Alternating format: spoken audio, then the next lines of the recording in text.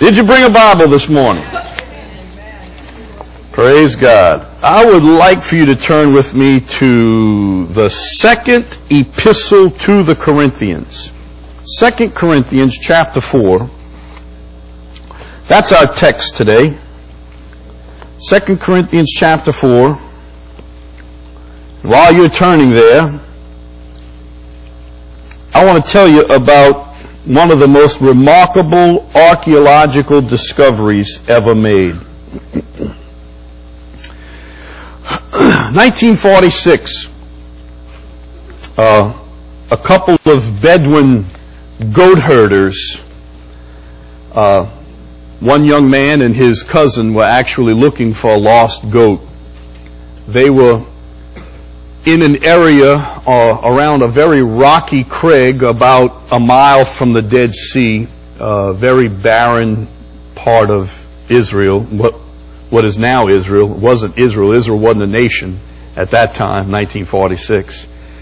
But just about a mile or so from the Dead Sea. And one of these young Bedouin shepherds saw a hole. It was a cave. And thinking that maybe his goat fell in there, or maybe had wandered in there, he took a rock and threw it into the cave to see if he could scare the goat out or run it out, or if he hit the goat and heard it yell or whatever. So he threw the rock in the cave, and he didn't hit the goat, but he did hit something. In fact, he heard something break in that hole, something crash and break. And he decided he would investigate. So he and his cousin climbed into that hole, and they found some very, very old earthenware jars. And he had actually broken one of them with this rock. These jars were ancient, and protruding from the broken jar was an ancient scroll. He took that scroll and began looking in this little small cave, and actually found several other jars and 7 scrolls. 7 ancient scrolls came out of that little cave. Well, he took them home, hung them out, showed them to his friends and, relatives. They were kind of a curiosity. Somebody told him, look, those things are probably valuable. Maybe you ought to look into selling them. You might be able to get a little money for them. He wound up selling a few of them. I think he sold 2 or 3 of them for about $30. And over a period of a year or so, somebody saw one of those scrolls and realized what it was. Just how old it was and what a rare treasure it was. And to make a very long story short, in 1947 and 1948, they began searching those caves where those scrolls were found, and they found 6 caves in there, and almost 1,000 scrolls.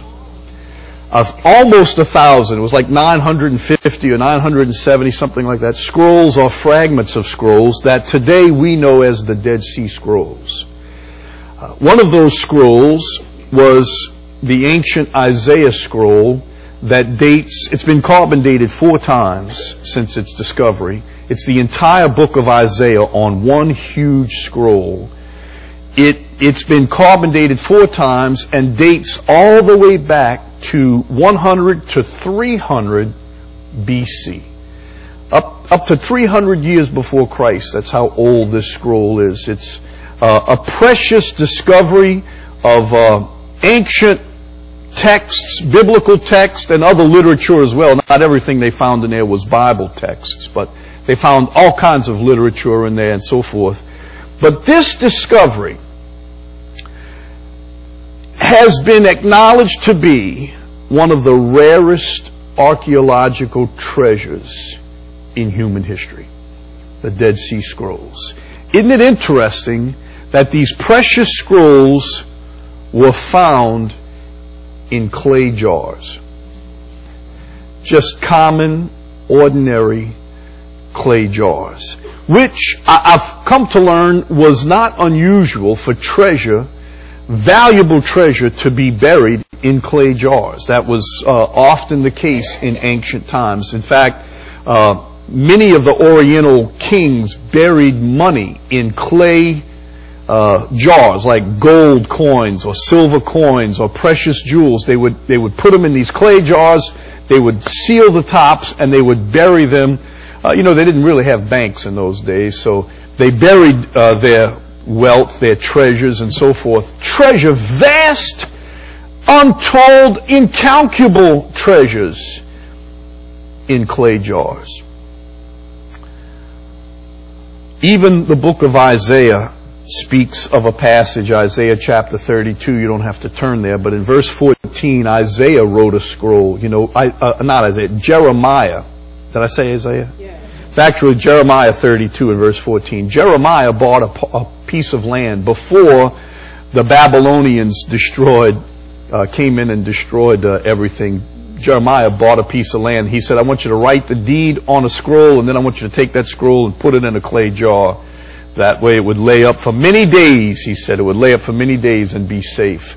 Treasure in clay jars. Well, our text today is 2 Corinthians chapter 4 and verse 7, where the Bible says, we have this treasure in earthen vessels, in clay jars.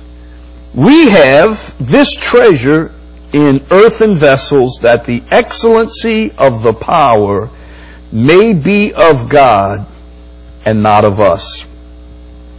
We have this treasure in jars of clay, in earthen jars. We have this treasure. What treasure? What treasure is he talking about? What treasure do we have? And I'm glad you asked that question. Because the answer is actually our message today, and the answer is in the context. Whenever you want to know what a verse means, read it in its context. Just read the verses before it, the verses after it, read it in the context of the chapter, read it in the context of the whole book, and then of course you understand it in the context of all of the Bible and all of theology. But the answer, what treasure do we have? Paul says we have this treasure. What treasure? Good question. Let's see what he's talking about. Because we have it in earthen jars. We have it in a clay jar. Verse 1. Look with me, 2 Corinthians 4, verse 1. We're going to read the context. He says, therefore, seeing we have this ministry, as we have received mercy, we faint not. We have this ministry. Really? We have this ministry. What ministry is that? Well, really to understand that, you'd have to look a little bit into chapter 3. And since I'm not going to take the time to read all of chapter 3, here's what I would like to point out. Paul, in chapter 3, is making some contrasts between the law and the preaching of Moses, and grace and the preaching of the gospel of Jesus Christ. And this is a contrast. He said there's plenty of people preaching Moses, that is, preaching the law, going back to the dietary restrictions of Moses, Sabbath keeping, circumcision, all the laws, the rituals, the rites, the holy days, the Sabbath keeping, so on and so forth. He says there is that ministry, and then there is this ministry, the ministry of the gospel of the Lord Jesus Christ, the ministry of salvation by grace through faith. So he's insisting in chapter 3 that the law and the gospel are separate entities. For instance, chapter 3 and verse 3, he says the law was written on tables of stone. But he goes on and says, but the gospel of the Spirit was written on tables, the fleshly tables of our heart. In chapter 3 and verse 6, he says, we are ministers of the New Testament because the letter kills, the letter being the law, the legalistic law that every Jew was obligated to keep, and if they didn't keep it, they perished under divine penalty. He says the letter kills, but we are of the Spirit, that is, New Testament, gospel, Holy Ghost, Spirit-filled, and the Spirit, he says, gives life. In chapter 3 and verse 7, he called the law the ministration of death. Now that's some powerful language. The law, going back to the law, keeping the law, law-keeping, ministers death. It's the ministry of death. But the gospel, he says, is the ministry of life. the ministry of life. Verse 11, chapter 3, verse 11, the law, while it was glorious in its time, was done away with, while the gospel of the Spirit is far more glorious, and it remains to this day. So Paul, when you begin reading in chapter 4, and verse 1, he says, this, wherefore, seeing that we have this ministry of the gospel, this ministry of the Spirit of God, this is what we have, this life-giving gospel. And seeing, he says in verse 1, chapter 4, verse 1, that we've received it by the mercies of God, we do not faint, we do not quit, we do not give up, we do not become discouraged, we do not lose heart. It doesn't matter if people don't receive it. It doesn't matter if people spit in our face. It doesn't matter if the way we go is a difficult road or we face many trials. Here's what he says. This is our ministry. This is what God called me to preach. The gospel of Christ, the gospel of grace, the gospel of salvation by faith. This, and he says, and we do not faint. We won't quit. We won't give up. No matter who follows or who rejects us. He says in verse 2, but we have renounced the hidden things of dishonesty, not walking in craftiness, nor handling the word of God deceitfully. There are people who do that, you know. They deceitfully handle the word of God. They twist and distort what the Bible says to fit their own ends or their own agenda. He says, but by manifestation of the truth, commending ourselves to every man's conscience in the sight of God. I want to read this verse to you in the Williams translation. Williams translates verse 2, on the other hand, I have renounced all underhanded, disgraceful methods. I wish preachers today would do that. I've renounced all underhanded, disgraceful methods. I neither practice cunning, nor do I tamper with God's message. But by clear and candid statements of truth, I try to commend myself to every human conscience in God's sight. If you allow me to paraphrase a little bit of what Paul's saying here, he says, we just speak honestly and truthfully and plainly the Word of God. And the Spirit of God bears witness in your conscience that it is the truth, that what we tell you is the truth. You know in your spirit that it's so. You know that we're telling you the truth. You know that we're sincere. That's what Paul is saying. And then he says in verse 3, but if our gospel be hid, the word hid means to cover up, to obscure. It means to veil, to cover with a veil, or to hinder in some way. If our gospel is hid, it is hid to them that are lost. Literally, it is hidden to those who are perishing. If our gospel be veiled.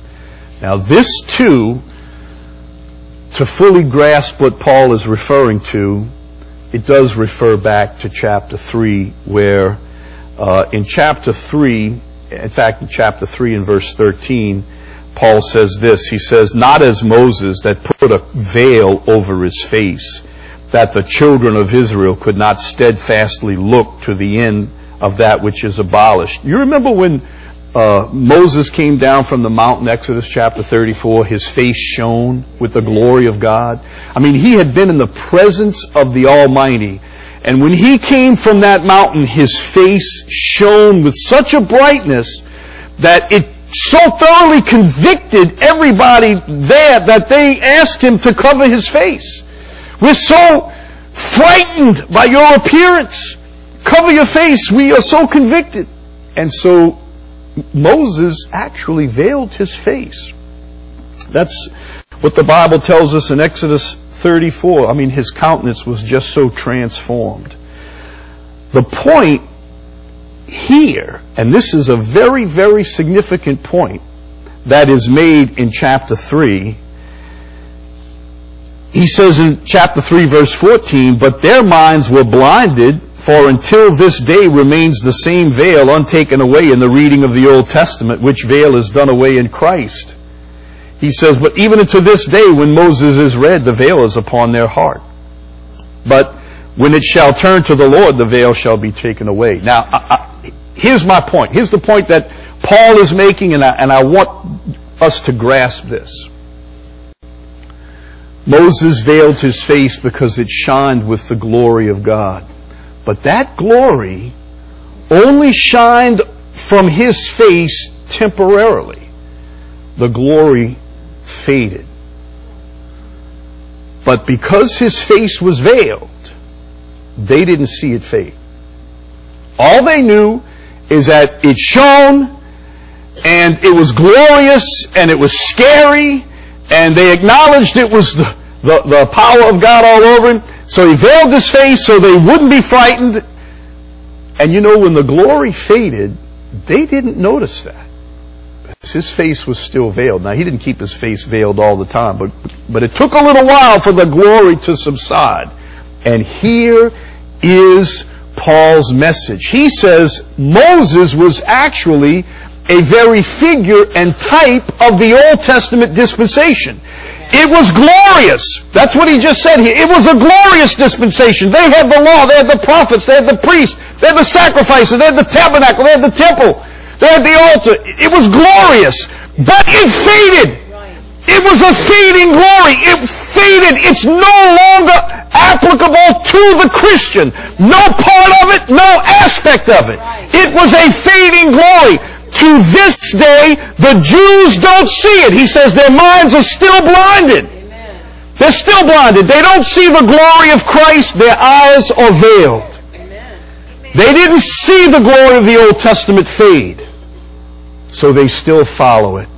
They're still bound by their works, by their rituals, by their Sabbath keeping, by their feast days and circumcision and dietary restrictions and millennia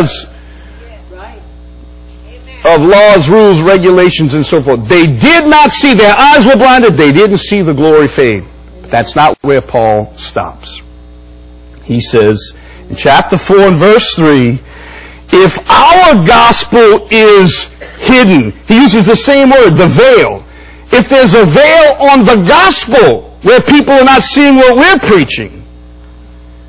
See, the Jews didn't see the glory of Moses fade. They didn't realize the Old Testament has no bearing on the New Testament believer. Right. Amen. Not that it has no value, no worth, or no merit, because we know the new is based on the old. But we cannot try to resurrect a glory that's gone from the old covenant by keeping it, by holding on to any aspect of it for our salvation. We must see the glory that is Christ Jesus and the glory that is salvation by grace through faith.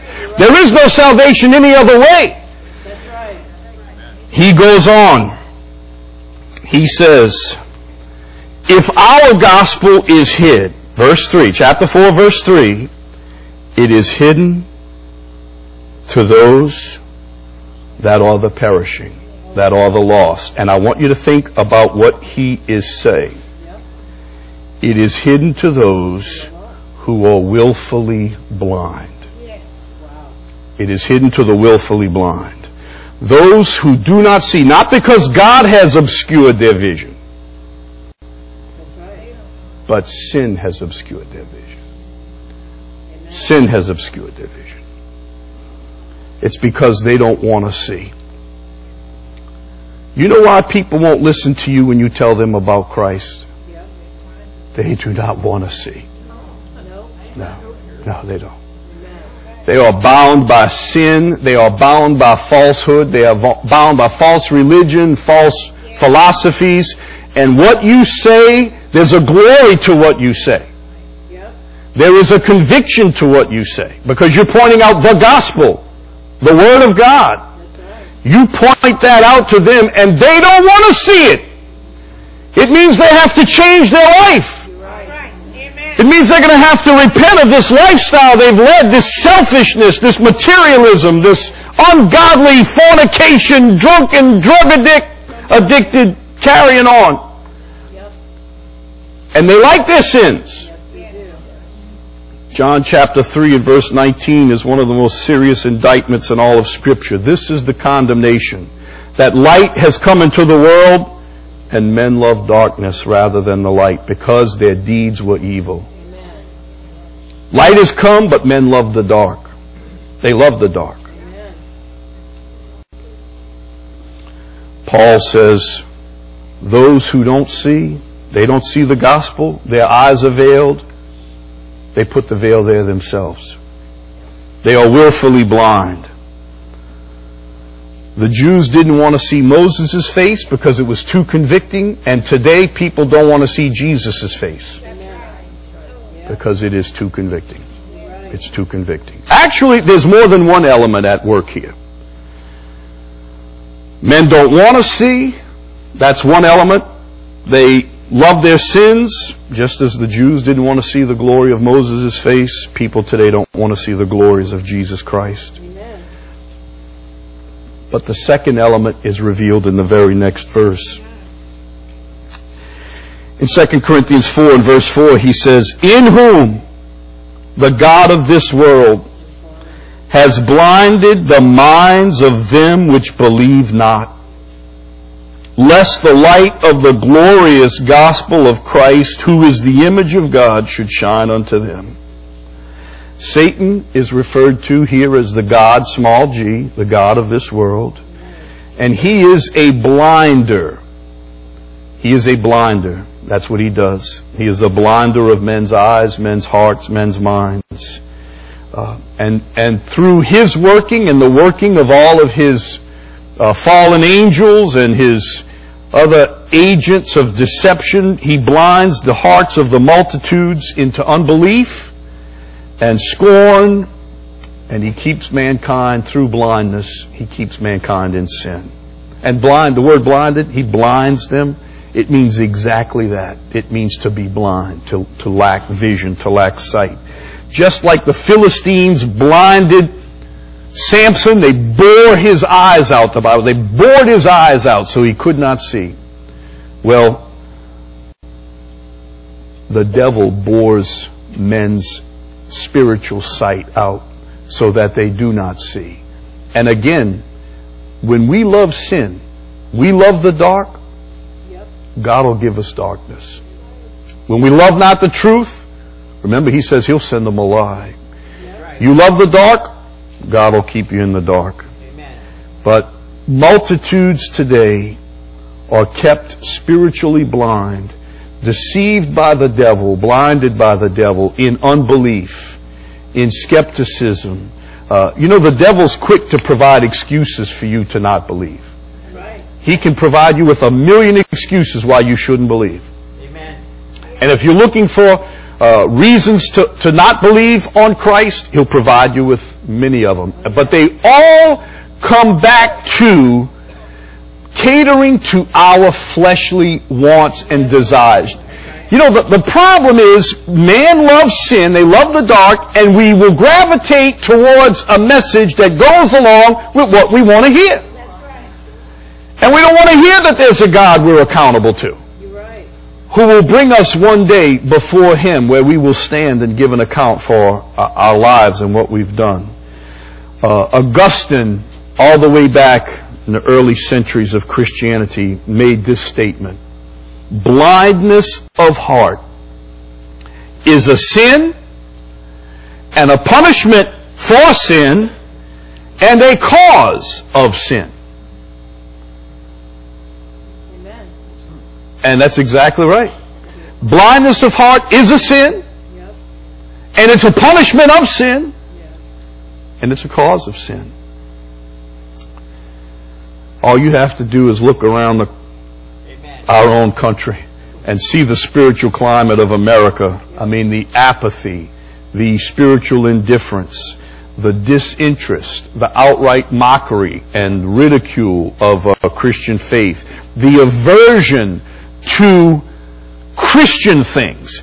Not a complete aversion to spiritual things. Spiritual, big wide word, spiritual. I'm a spiritual person. I mean, I don't believe in Christianity, but I'm a spiritual person. What do you believe in? Crystals and reincarnation? I'm a very spiritual person. Yep.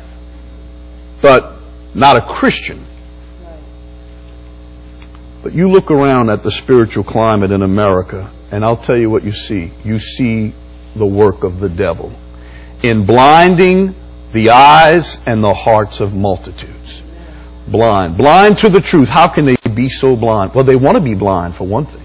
They want to be blind. And the devil caters to that desire, because he is, and his minions are the rulers of the darkness of this world, and they will keep mankind bound and blind and shackled. Verse 4 says, lest the light of the glorious gospel of Christ, who is the image of God, should shine unto them. Lest the gospel light should shine into their hearts and minds. Amen. Satan is very good at ministering unbelief. The light of Christ shines and it breaks bondages and liberates. And that's the grace we've received. Verse 5. For we preach not ourselves, but Christ Jesus the Lord, and ourselves your servants for Jesus' sake. For God, who commanded the light to shine out of darkness, has shined in our hearts, to give the light of the knowledge of the glory of God in the face of Jesus Christ. Praise God, the light shined in our hearts. The gospel message shined in our hearts. The revelation of Jesus Christ shined in our hearts. And we see. No longer blind. No longer bound. No longer veiled. We see. We see that Christ is all that the Bible says He is, the way, the truth, and the life. And apart from Him there is no salvation. There is no other way to glory. Amen. We see that salvation is not by our good works. Our works cannot earn us one step towards heaven. Right. But Christ's righteousness, His righteous life, was accepted as a sacrifice in our stead. And now by faith in Him, and only by faith in Him are we saved. And then that faith always transforms the life. A life transformed. The light of Christ has shined, and despite all of the devil's efforts to keep us blind, the light has shined through, and we see. Amen. Our eyes have been opened. We see the beauty of Christ. We see the beauty of the cross. We see the knowledge of the Savior. We see the truth of the gospel of Jesus Christ. For God, who commanded the light to shine out of darkness, has shined in our hearts, to give the light of the knowledge of the glory of God in the face of Jesus Christ. This is our treasure. We have this treasure, he says, verse 7. We have this treasure in earthen vessels. This is our treasure. Far beyond any earthly wealth. This, he says, verse 7, we have this treasure in earthen vessels, that the excellency of the power may be of God and not of us. And if you look back up with me to verse 1, he says, therefore, seeing we have this ministry, this ministry. The word ministry there, diakonia, is where we get our word deacon.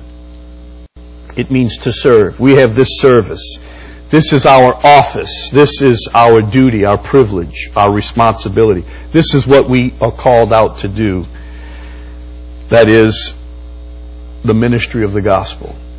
Not just Paul either. Now, Paul had a ministry of the gospel, but guess what? So do we. So do you. So do I. That's the Great Commission. That's the call of every disciple, you and me. Amen. We have this ministry. This ministry. I want you to consider a couple of things this morning. It is the greatest treasure in the world. There is no treasure greater. None more valuable. None more precious. It is the greatest treasure in the world. It has been placed into our hearts.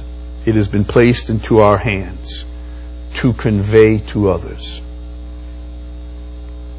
Now that's a serious trust and a serious responsibility. The greatest treasure in the world has been placed into your hands to convey. Amen. To convey. And that's especially astonishing when you consider verse 7 says, we are all earthen vessels. We're just jars of clay. Amen. And you know what? That's all we are. Right. That's all we are, is a jar of clay, made of the dust of the earth. Yep. We are jars of clay.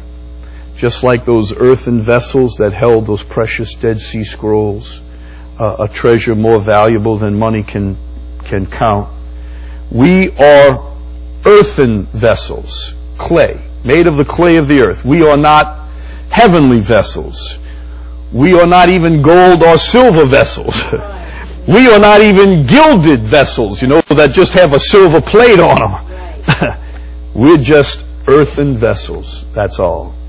Just made of the dust of the earth. And you know what that means? You know what an earthen vessel is? Fragile, brittle, weak, common. Common. I want to make a few quick points this morning that I would like for you to take to heart about this verse. Point number one is that we are all earthen vessels, every single one of us. Earthen vessels, clay jars. There's a passage in 2 Timothy chapter 2 and verse 20 says, in a great house, a great house, that would be like a mansion or a palace, in a very rich person's house. In a great house, there are not only vessels of gold and silver, but also of wood and of earth. So a person who is very wealthy, they've got all kind of vessels in their house. They've got the real gold, the real silver, then they might have the gold plate or the silver plate, but they're also going to have some wooden vessels and clay vessels and so forth. Well, according to the Bible, we're not the gold vessels. Amen. We're not even the gilded vessels or the wooden vessels. We are clay. We are the earthen vessels. Now, you know what that means? It's not the good stuff. It's not the stuff that the rich people put on display when their guests are coming over and they want to impress them. Right. Let me take out. It's not even the fine china that we might take out. And how fine is our fine china, really? Because we bought it at Walmart, But, you've got guests coming over, you want to clean up the house, you put the nice stuff on display. Right. Well, we're not the nice stuff. I mention this so we don't get too puffed up in ourselves, We don't think, hey, I'm a gold jar, pal. You're not even gold plated. You made out of dirt. Amen. How proud should we be? You don't put the clay vessels out to impress people. We are all earthen vessels. Let's remember that. Every one of us, earthen vessels. It doesn't matter how rich a person is. Doesn't matter how important, prestigious, how much. It doesn't matter. Every human being is just clay. That's all. Right. And you and I, as members of the body of Christ, we're all just clay vessels. But that brings me to a second point that I want to make this morning. While we are earthen vessels, yet we are chosen vessels.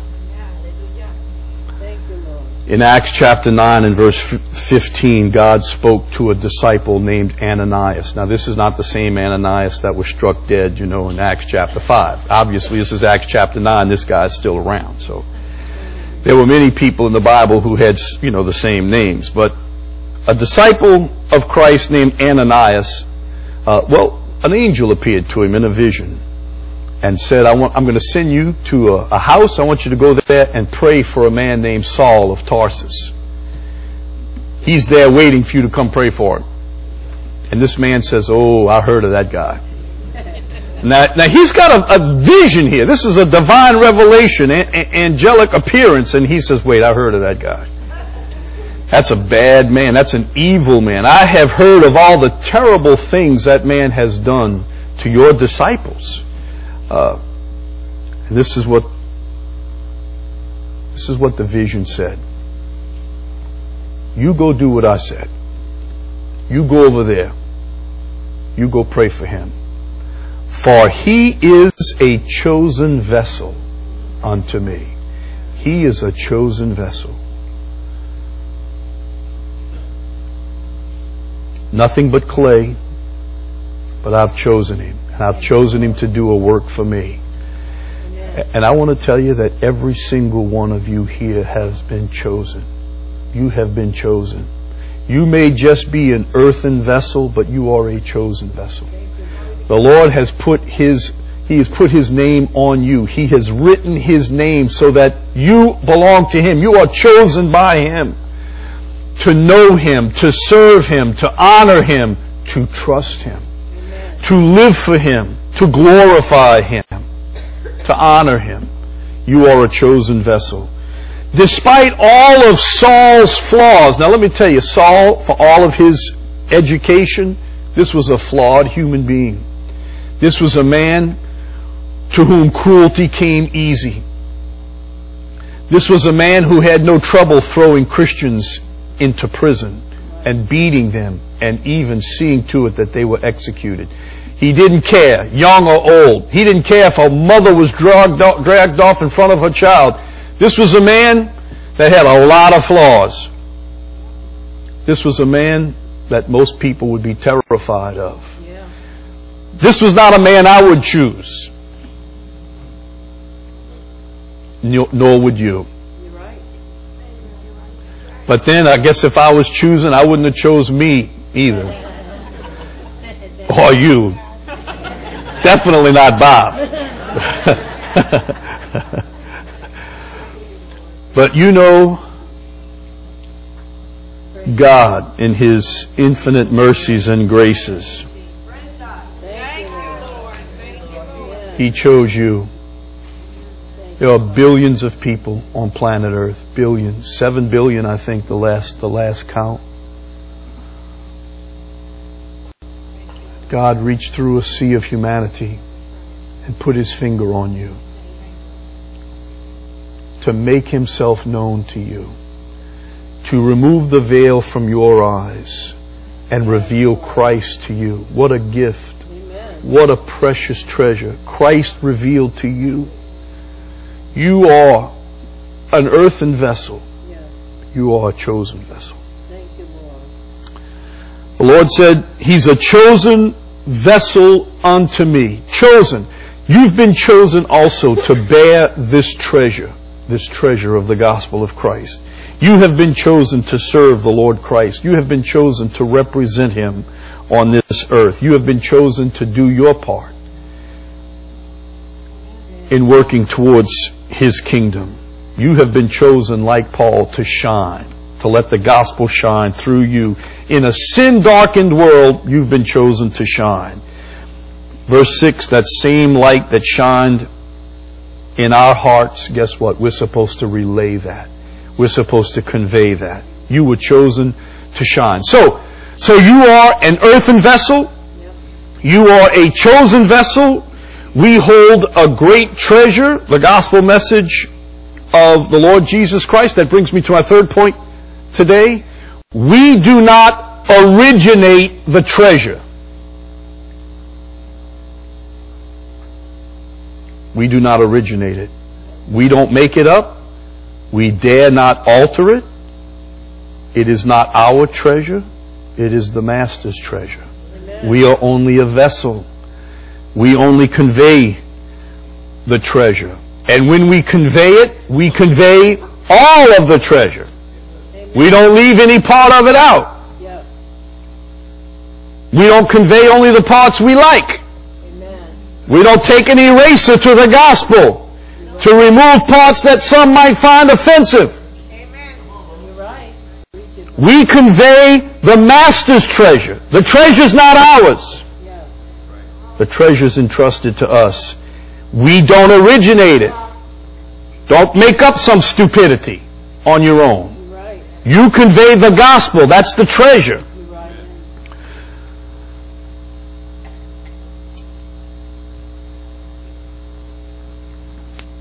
It's not ours to alter, to modify, to change, to soften, to make more palatable to carnal people. It's not ours. It's not ours to modify. Hello. Amen. And that brings me to yet a fourth point. We do not convey ourselves to others. Ours is not the ministry of self-promotion. Chapter 4, verse 5. For we preach not ourselves. We don't preach ourselves. We don't convey ourselves. We're not out to impress others with us. We don't make followers of us. You're right. Amen. We preach not ourselves, but Christ Jesus the Lord. And we, what are we? We're just your servants. That's all. Your servants. For Jesus' sake. You know, the bottom line is, it's not the vessel that a dying man needs. It's the contents. It's the contents. We're just the water bottle. We're just the bottle. Christ is the water. Amen. Right? We're just the medicine bottle. Christ is the medicine that heals the world's ills. We're just messengers. Christ is the message. Yes. And that brings me to my fifth point. This is both a danger and a very sober fact that I would like for us to consider. Sometimes the contents can sometimes pick up the taste of the vessel. Sometimes the contents can pick up the taste of the vessel. You drink a Coke, sometimes it tastes like a tin can. Yes. Sometimes you drink water out of the bottle and it tastes more plastic than anything else. True. Have you ever drank water out of a hose? Yeah. I mean, that's the way we always drank when we were kids. I don't think I'd do it today. No. I don't think I would. I see what a hose looks like down in there. But in those days, we ate everything, you know, and nothing bothered us. Because we didn't know. Now you know. Now your mind will make you sick just thinking about it, you know. But you drank out of a rubber hose, and what did you taste? Rubber. Mold, maybe. Yeah. Sometimes the contents can pick up the taste of the vessel, and that's what we want to avoid. We don't want the contents. Well, the fact of the matter remains is that the contents must change the vessel, not the vessel change the contents. Amen. People need to see and hear less of us and more of Christ. So the promotion must not be of ourselves, but the promotion must be of Christ. Amen. We could say, why would God in all of His infinite wisdom choose to house the world's most precious treasure in an earthen vessel when He could have sent angels, you know? He could have sent angels to preach the gospel. He could have sent angels to pastor churches. But instead He chose earthen vessels. Earthen vessels. We have this treasure in earthen vessels. And here's His answer to that question. Verse 7, that the excellency of the power may be of God and not of us. The excellency means the superabundance. It's actually the Greek word hyperbole, which Thea defines as something beyond all measure, exceeding measure, superabundance. That the excellency of the power may be of God, it can be seen to be of God and not from us. The International Standard Version translates this verse, but we have this treasure in clay jars to show that its extraordinary power comes from God and not from us. Amen. This way, all glory and honor and praise goes to the treasure that's within us and not to the clay jar that merely conveys it. There's one other thing, perhaps, that we should mention this morning, and I know you've probably heard it mentioned before. We are all earthen vessels, chosen vessels. We're to convey the treasure, not in any way modify it. There is a very real sense in every one of us that in which every one of us is not only an earthen vessel, but even a cracked vessel. Because none of us are perfect. Amen. You're right. All of us are a little bit cracked. Amen. Well, some a lot more than others. You know. Not going to look at anybody, you know, but...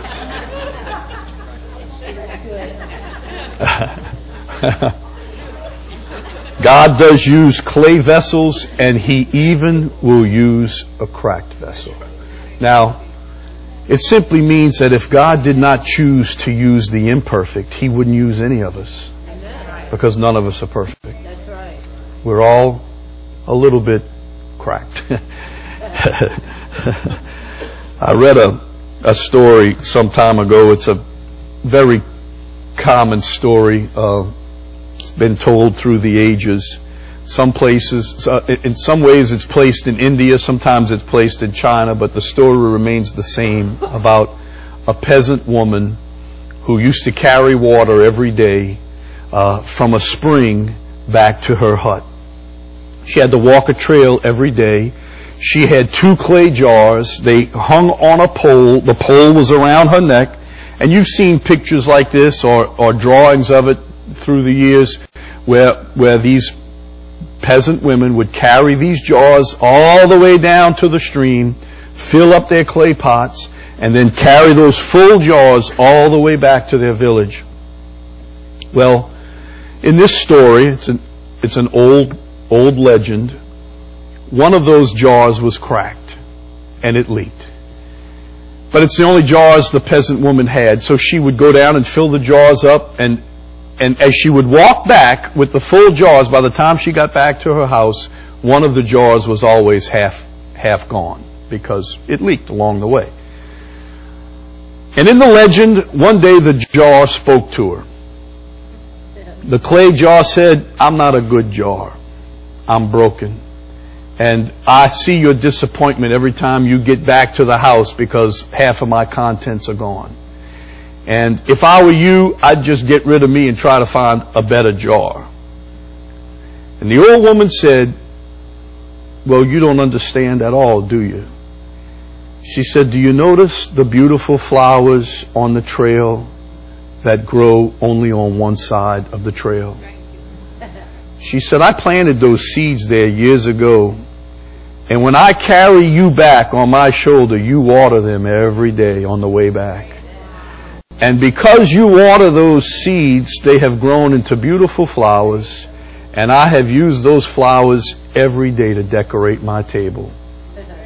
So the clay vessel was a very useful vessel and produced a beautiful thing. You know, the fact of the matter is, while that is just the stuff of legend, the fact is God uses clay vessels that are a little cracked.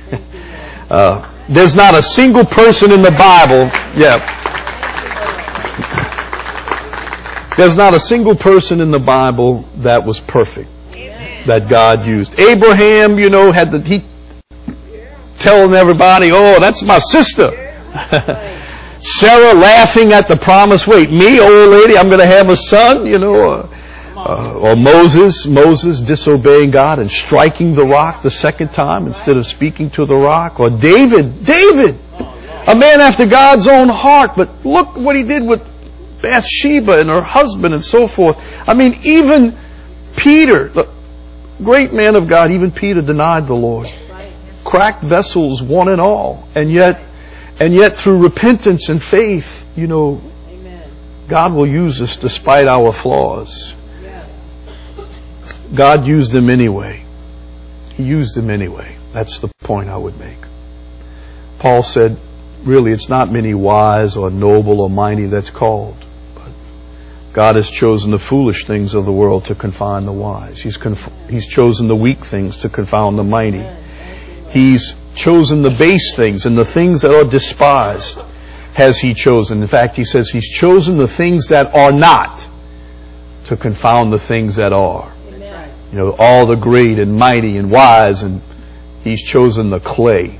The clay. Earthen vessels. I like to read biographies and stories about some of the men and women that God has used mightily. And one of my favorites is a man named D.L. Moody that God used mightily. Here's a man that was overweight, had a third grade education. Third grade education. Never attended seminary.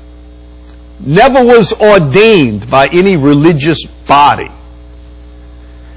And everybody who ever heard him said he slaughtered the English language. Well, you know, third grade education. Right. But this clay vessel, for all of his cracks, shook 2 continents for Christ. Praise the Lord.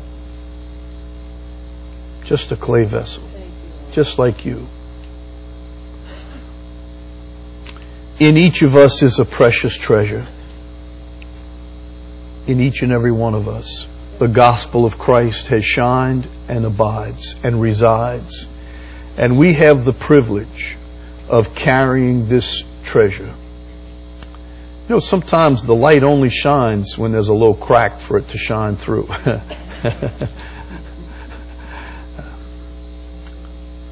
We have this treasure in earthen vessels, that the excellency of the power may be of God and not of us.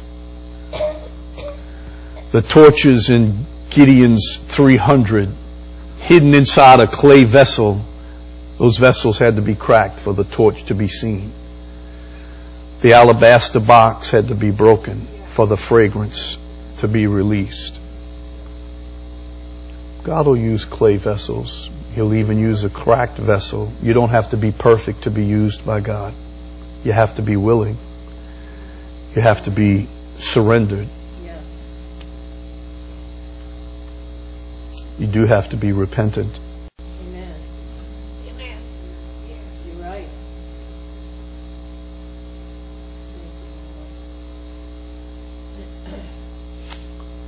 You know, when the angel appeared to Gideon, the angel appeared to him and said, "Gideon, thou mighty man of valor." You know where Gideon was? He was hiding. He was hiding from the Midianites, trying to thrash a little bit of wheat. He had to hide because the Midianites, if they found him, they'd take all of his food. So he was hiding, trying to scrape a little food by. He said, "You mighty man of valor." He said, "I'm going to use you to go deliver Israel from the Midianites." And Gideon says, "Wait, you got the wrong guy." He said, "My tribe, we're the weakest tribe in all of Israel. And my family, we're the weakest and poorest family in all our tribe. And me and my family, I'm the run of the litter." You got the wrong guy. And I guess you could paraphrase there and say, well, that's exactly why I'm choosing you. Because when I deliver Israel through your hands, everybody will know that it was God and not you. That's absolutely right. That the excellency of the power may be of God and not of us. So when you share your faith, when you pray for the sick, it's not you. You're right. No glory goes to you. All glory goes to the excellency of the power that God has chosen to house in a clay pot.